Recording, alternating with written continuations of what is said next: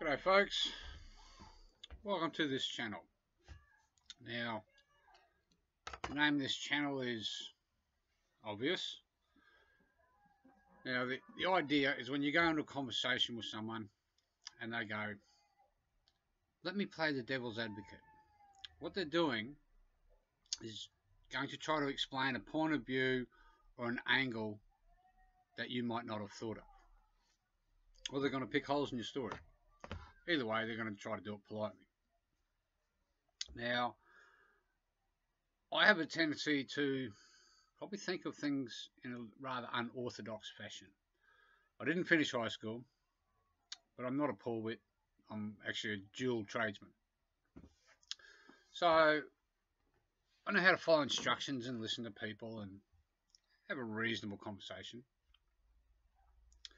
But the idea of what I'm going to try to do with this channel is I'm going to post videos of me talking to politicians or people in authority to try to give you a better idea of how little they understand. The fact that I didn't finish high school and I could have a conversation with these people and bring up topics about possible solutions to problems that we've got on this planet, and they're oblivious to it. Either that, or they're deliberately ignoring it, which is pretty close to incompetence.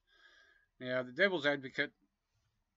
Now, I have actually read these two books, but I don't want to talk about them because I have an unorthodox way of interpreting these two books, and it doesn't agree with religion.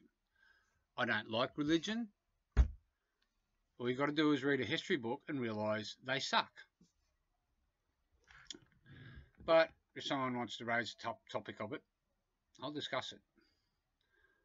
But my aim is to be political more than anything.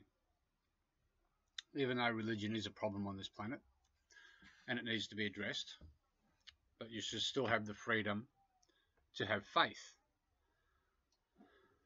Okay, now freedom of choice is what I believe in, not freedom from choice or coercion by choice or choice by coercion. And I've been a firm believer in philosophy. So the old saying is, where there's smoke, there's fire. Now, there's a lot of disenfranchisement on this planet at the moment, and a lot of people aren't aware of where it's coming from. There's a bloke named David Icke. A lot of people might call him a conspiracy theorist or conspiracy nut, and I listen to him, and he makes a lot of sense because I feel I'm more of a long-term thinker, but I live in the short term. You have to. So now, philosophically, it's about circles and cycles.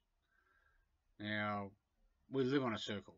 Even though a circle denotes a two-dimensional object, we live on a sphere. When you're looking at that sphere from a distance, it looks like a circle. And it has its cycles around the sun. And I've had a little song rattling in my head for the last couple of days by Split Enz called History Never Repeats. Well, it does. And it does if you don't learn from your mistakes. And this is what I'm trying to get across to people is we're not learning from our mistakes. We seem to be falling for the same trap that the invisible forces on this planet are laying down. Now, they're not really invisible. They are actually people. And they're a very rich bunch of people. And some people go, oh, it's the 1%. Well, no, it's not actually. It's the 1% of the 1%. So it's 0.001% of the people. And they're so rich, they're trying to actually make the planet look biblical. You know, plagues, earthquakes, famine, the whole lot. And they've got the money to do this because they know how to manipulate figures and situations, and another part is wars and rumours of wars. So you just got to look through it. And a lot of people have blinkers on, and they're dealing with their issue, and they want everyone else to stand up for their issue when they're not prepared to stand up for anyone else's issue. And that's a blinkers guide. The algorithms on this planet or on the internet actually bring up and recognize your issues, and they bring up your news feeds, which is more about what you want to see. You've got to beat that algorithm first, and you are the algorithm, because what you look at, what you talk about, what you do, algorithms recognize, and that brings you into part of its algorithm. You are the algorithm. So you need to research the other side of the coin. So then it breaks that algorithm, and it stops feeding you nothing but the bullshit that you're getting fed. Because you've got a trick question I can ask a lot of people is, how many sides does a coin have? A lot of people straight away they go 2. Well, no, it has 3, because you have the circumference that joins the 2 sides. So it is all about the wording, and this is where the government's getting you, or the governments are getting you. It's about the wording. Now, when they say, oh, there's a lockdown because of this COVID, well, it's not. It's only law, and I'll use that term loosely. It's only law because it's been enacted under the Health Act. Now, the Health Act is law enforceable, but they are doing a lot of things wrong.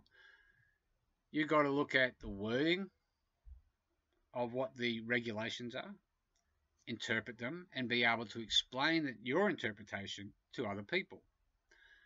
And I've had a lot of trouble in my past with the police, the authorities, and quite a number of times the police would come up to me and go, the law is the law.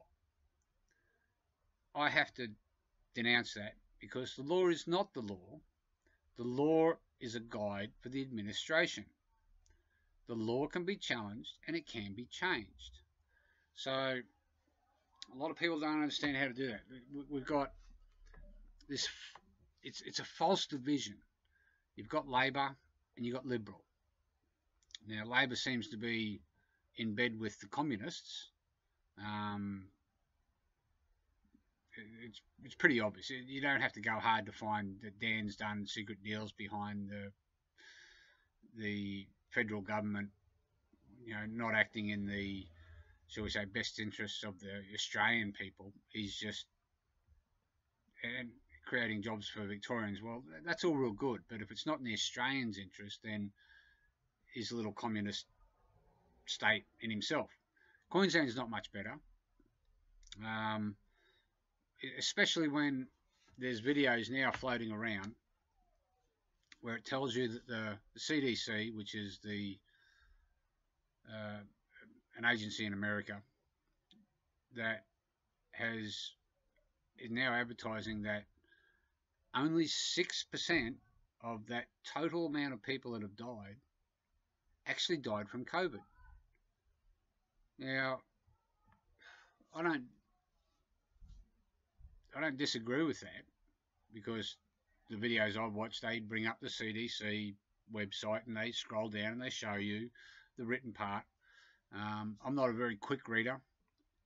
I'm not very good at doing a lot of research, even though I do cross-reference quite a number of things just to make sure that I'm not getting the wool pulled over my eyes.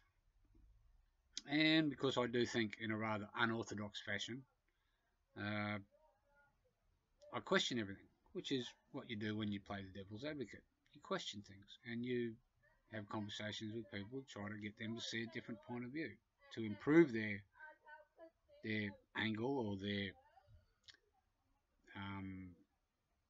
philosophy, or punch a few holes in it and make them go back to the drawing board. And we do really need a reset type of thing, but not the reset the government's got in mind, where they want to go cashless.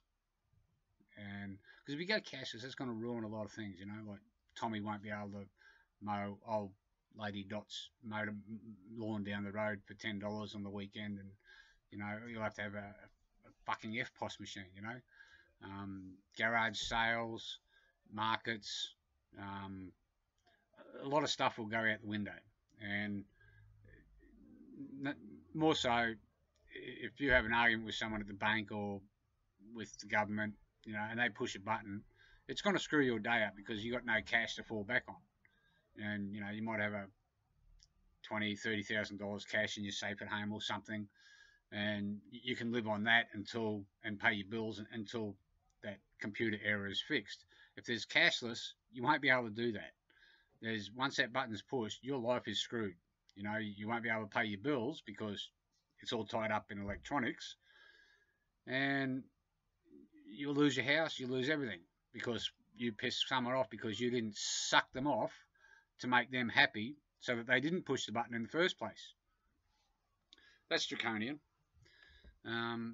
Freedom should be for the individual to choose whether to or whether not to do things. That's freedom.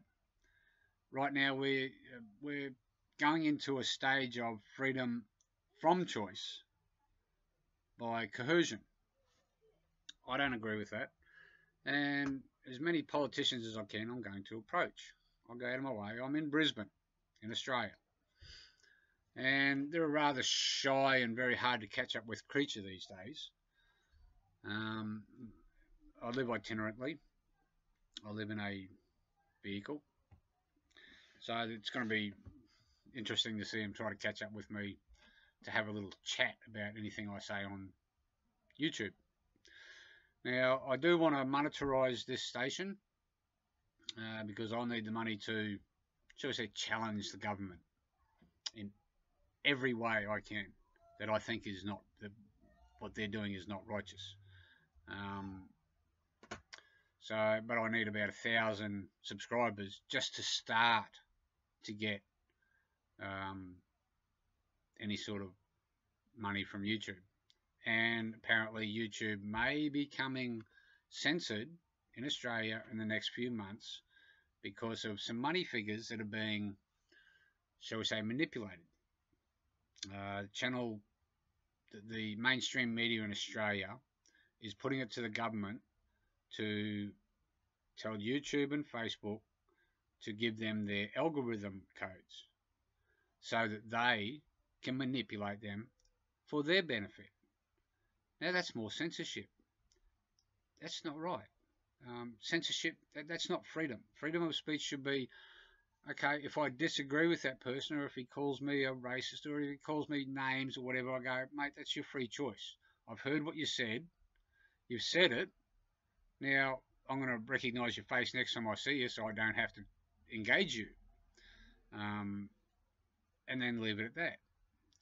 But if he's going to be persistent, I have the option to either call the police or knock his teeth out. Either. I'm not a young man anymore, so if someone wants to come up and harass me, I'm going to get really frantic really quick. I don't want to fight, but just because I don't, and I've successfully been able to avoid fights in the last 20 years, doesn't mean to say I can't. So, yeah, this is basically just a little introduction.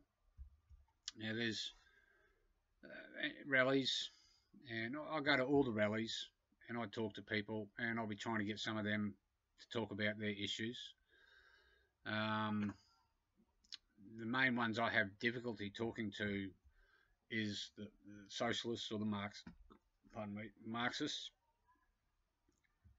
because they seem to think that they do show a little bit of arrogance in thinking their way is the right way. And I'll try to get them one-on-one and talk to them. It's much more successful, and they've explained a few things to me that I didn't know, and I'm pretty sure I've explained a few things to them that they were not aware of. So this is just a little intro, and hopefully you'll enjoy some of the videos I put up